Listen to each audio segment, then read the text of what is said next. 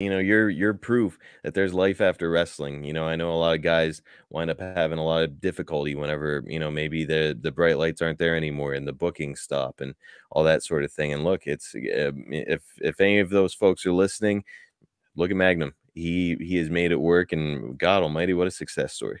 Well, I appreciate that, and that was honestly, a big motivator for me. Fans helped me a lot more than they knew because I felt a real commitment to showing them that I wasn't going to fold and crumble after all this happened, because it was overwhelming, 1986, to have this flood of support and not really realizing truly till that instant the impact that what we were doing was having on people, not only just in the United States, but all over the world.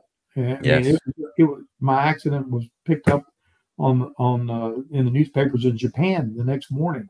It was like it is surreal to be in the middle of that, and also fighting for your very breath,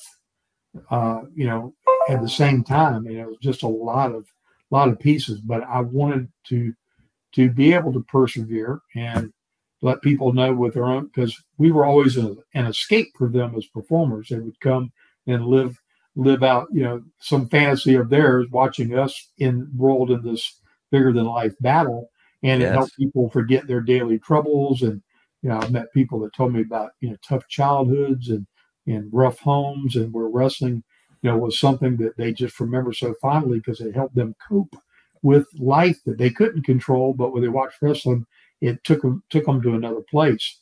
So when you see so many people now genuinely behind you and a real life struggle, and no magic pencil is going to make this right, you're going to have to be the hero in your own story.